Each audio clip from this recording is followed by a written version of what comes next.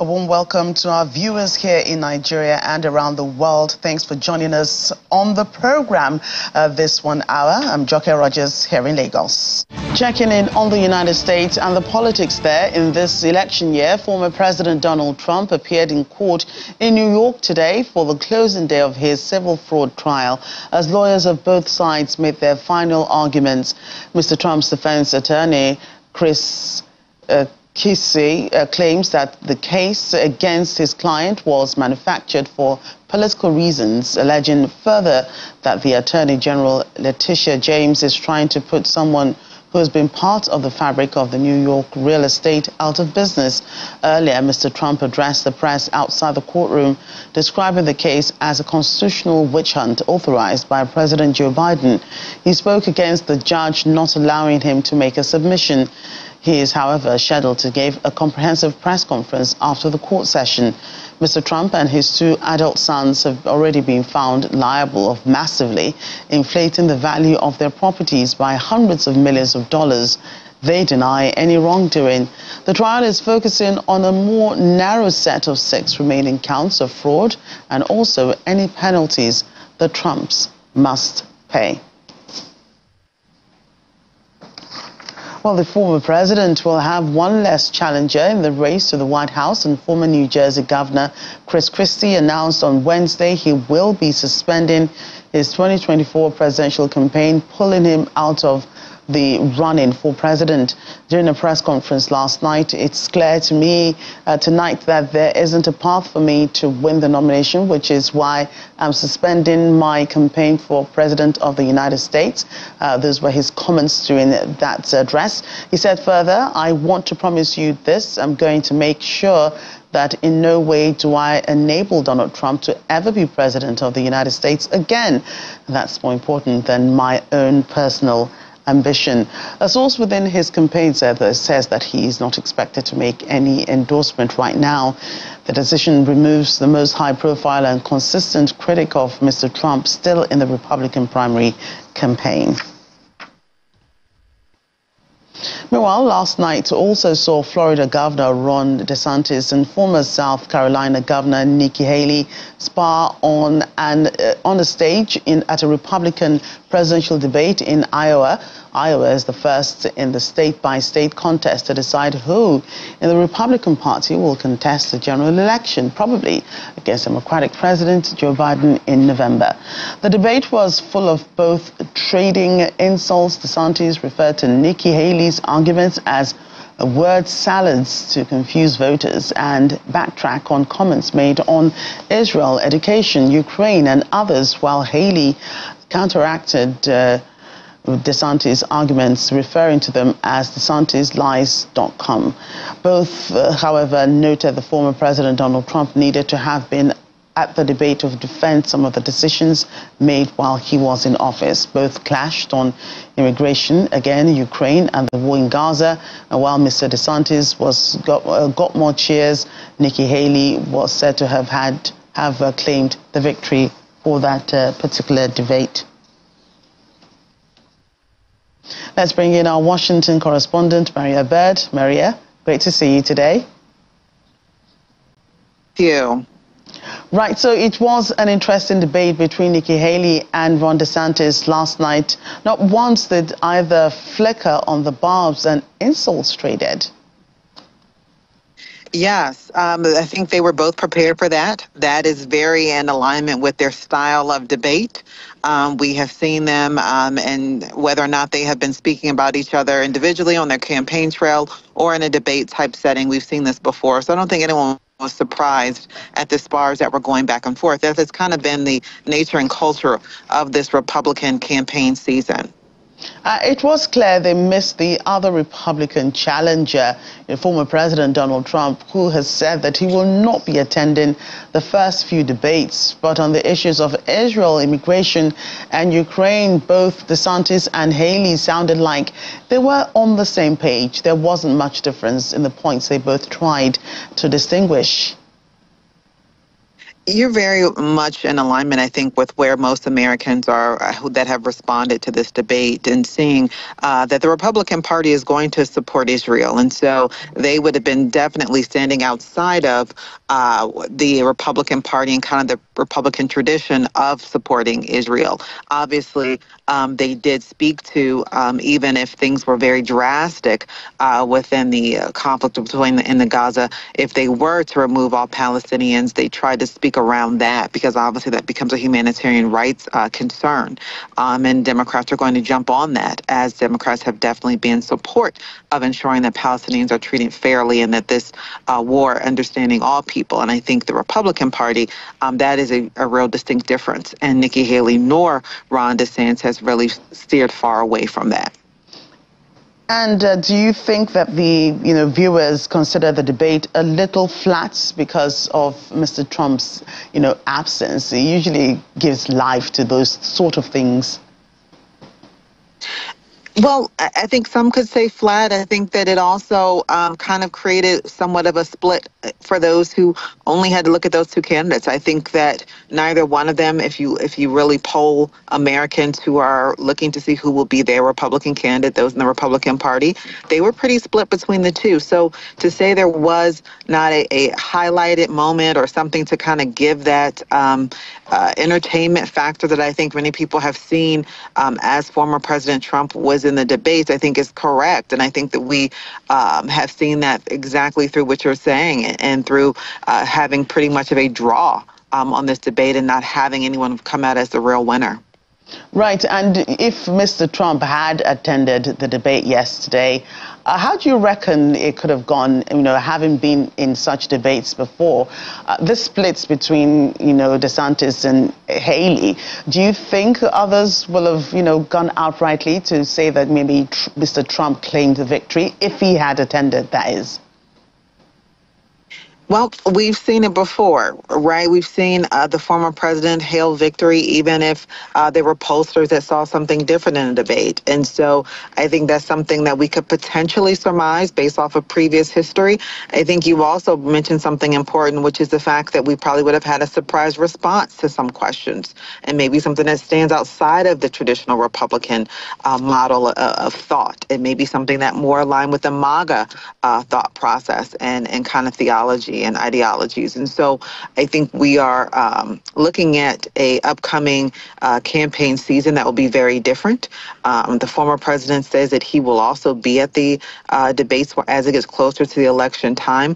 But you also remember that he's right before court. You all just talked about his court case with New York right now. So that would have definitely brought a different element to the conversation that obviously was not able to be any type of focal point due to the fact that he was not there yesterday.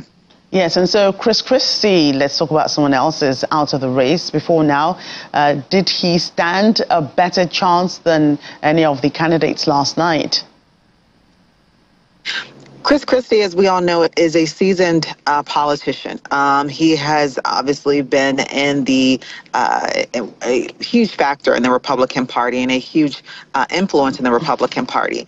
So it would have looked a little different. I think some moderate Republicans, we might have seen them speak a little bit more as to their interest in the debate. I think that Nikki Haley and Ron DeSantis don't necessarily speak to those moderate Republicans who might have more aligned with Chris Christie. So that is something that will bring a different element to the race. And the question is, does that mean those who are more in alignment with the ideology of Chris Christie, if they will not vote at all, or if they could potentially vote for a different party?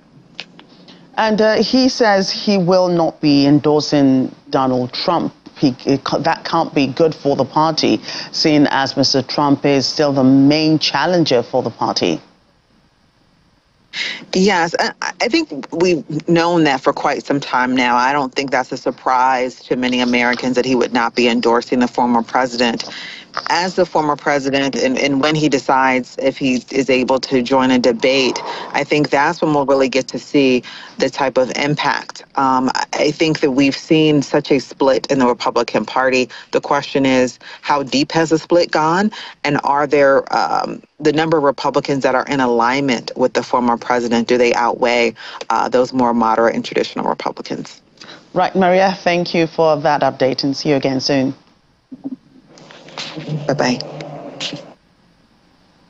Well, staying with politics in the U.S., President Joe Biden continues to work to ensure that black voters believe in his commitment to the black community, as he announced the nomination of Melissa DuBose as a black woman judge in Rhode Island.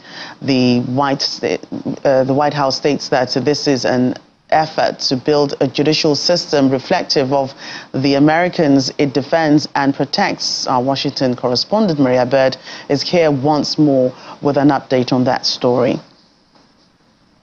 First, Bill Press, thank you so much for joining us, Special Assistant and Special Counsel to the President. We know this is a historic day, and a major announcement has come out regarding a new Supreme Justice nominee.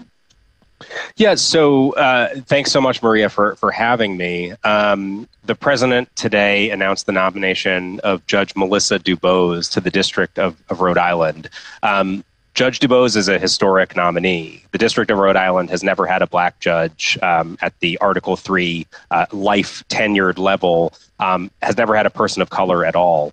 Judge DuBose is an exceptionally accomplished jurist, exceptionally qualified. She has been on the state court bench since 2019. That followed a really outstanding, distinguished career as an in-house counsel and as a prosecutor at the state level in Rhode Island. There are a handful of districts in the country that have never had a black judge, have never had a person of color. I think President Biden and Senate Democrats have made it a priority to try to remedy and rectify that, historic wrong. It's important that the bench, the federal bench, looks like the communities that judges serve. That instills confidence in the judiciary. It ensures that those appearing before judges feel that the outcome is fair, even if it's not the outcome that they want. And that's in the civil context, it's in the criminal context. I think importantly here, the announcement today, it builds on a commitment that the president made even before he took office. We have, of course, seen the appointment of Justice Ketanji Brown Jackson, the first black woman ever to serve on the Supreme Court. But I want to just share a few other stats with you, if that's okay. As of today, 167 of the president's lifetime tenured judicial nominees have been confirmed. Of those, 53 are black. For a little bit of context, Trump appointed 11 black judges, and in 8 years, President Obama appointed 62. Now, that's not a knock on President Obama. That is a record still, that 62.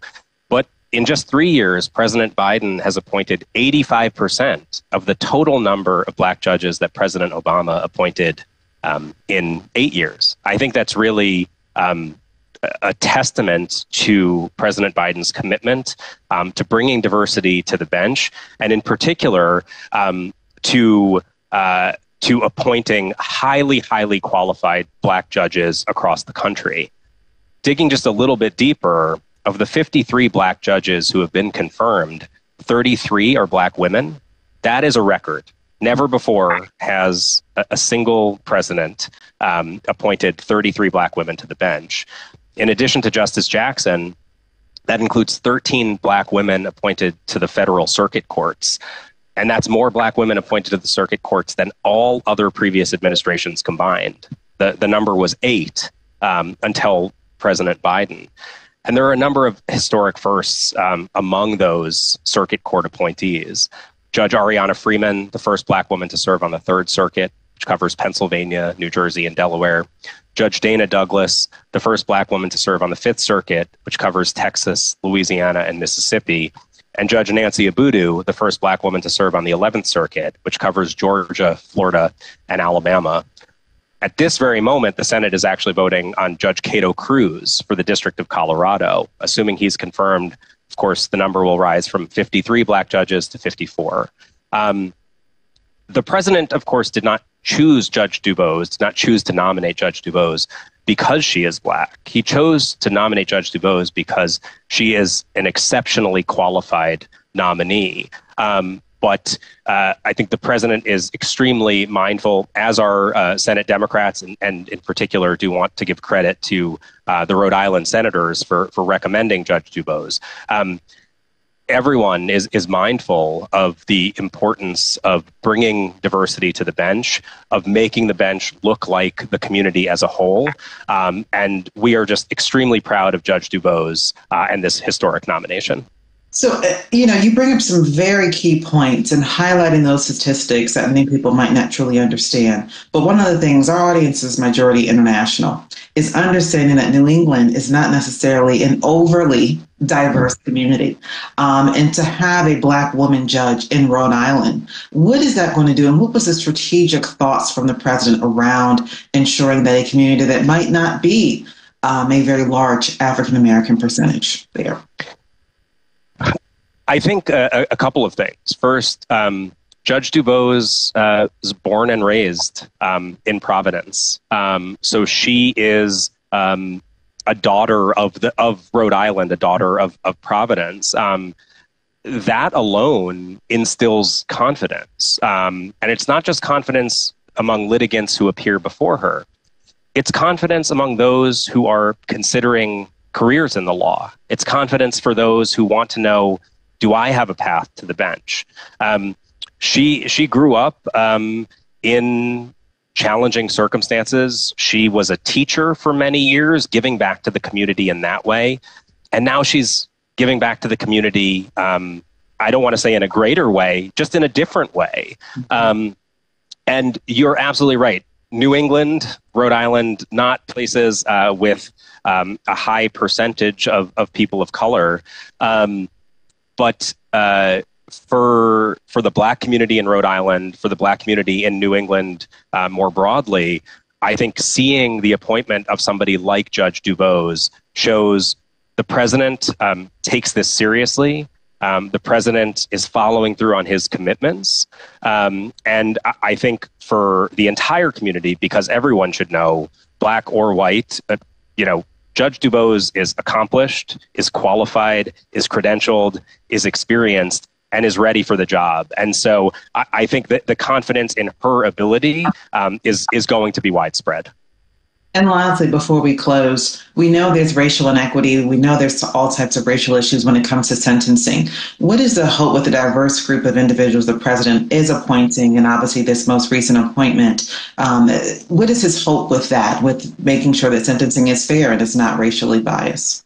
Sure. The statute that governs sentencing in federal cases, of course, does not permit judges to take race into account. But that doesn't mean that judges have not taken race into account in a harmful, negative way. I think by appointing judges who come from diverse demographic and professional backgrounds, so those, for instance, who have been public defenders or civil rights lawyers, I think what you are saying, what the president is saying is we need to take a close look at sentencing.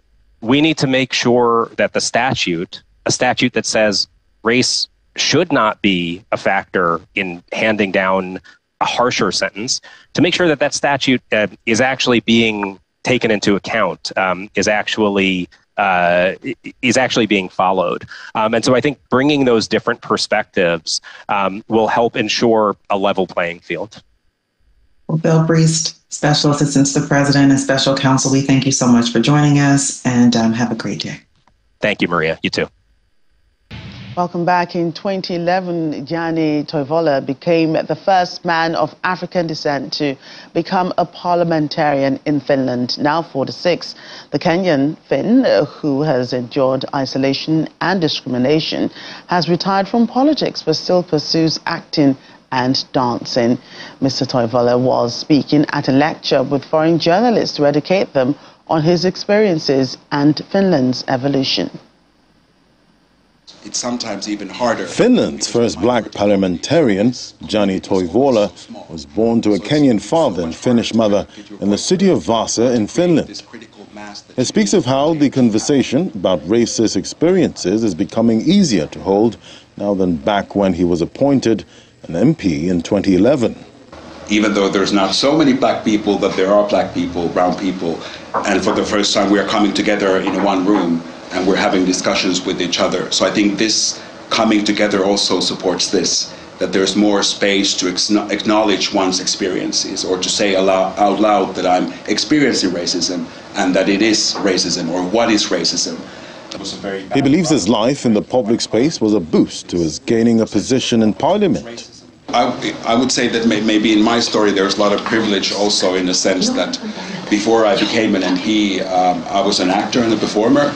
And I also hosted some TV shows, so I was already quite like a public figure in Finland, but more acting and entertainment and nothing to do with politics. But then, of course, everything is politics. Being a black person in a Finnish TV is already kind of political, and just being yourself is a statement and creates all kinds of reactions from people. So I first started to kind of tell my own personal story, my background and my experiences, and I was just invited more and more to talk on different stages. And all of a sudden I found myself in news broadcasts talking with other politicians and decision makers and ministers. I was still the entertainment person and everybody else was from the political arena. But then I somehow discovered that I'm able to function here as well. In 2018, Mr. Toivola announced he would not be returning for a third term as an MP. The ex-parliamentarian, who was in the arts before his appointment, says even though more people are opening up to speaking about their experiences, there's still a lot to be done to eliminate the phenomenon of racism and inequality.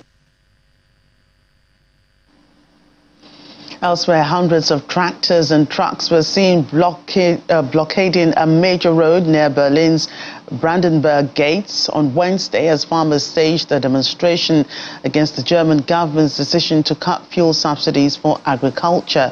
Footage shows the protesting farmers who arrived in the German capital a day earlier preparing food with outdoor grills on Strasse de 17 Juni and standing amid vehicles displaying banners with slogans such as "The traffic lights are red, the economy will soon be dead." German farmers have been joining nationwide demonstrations since the beginning of the week against cuts in agricultural tax breaks. The decision to cut subsidies came with the coalition government under pressure to fill a €17 billion hole in the 2024 budget. And we end with a story that rekindles our faith in science and medicine as doctors at the Krasnodar Clinical Hospital in St. Petersburg, Russia, restored the face of a 24-year-old Kadim Demi, a Senegalese who suffers from cancer. Kadim was born albino in the village of Bombali. Due to the hot, dry climate, he developed severe melanoma. He says the nearest health center was 10 kilometers away from his village. And he says he was put in a dying room where he saw people dying in front of him every day. He was later told that if he wanted to fight for his life, he would need to go to other clinics, which were more expensive and much further away from the village. Thankfully, founder of the Russian charity Miller for Africa, Miller Anofriva, stepped in to help. By the time she offered assistance, Kadim was completely emaciated and his face disfigured by a large ulcer. His family had also run out of money and local doctors said he had only a month to live. Donations were made to the charity via social media where his condition was highlighted. And by August of last year, doctors in Russia had performed 4 complex operations on Kadim to shape the missing part of his lip, inserted a denture and rebuilt his cheek in place of the hole. Now Kadim is resting with his father in St. Petersburg. After the first stage of treatment, the young man can already breathe, eat and talk. In spring, specialists will continue to work on restoring his face. Oh, that's such a very, very endearing case there. Well, that's it on our program today. Thank you so much for watching. I'm Joke Rogers.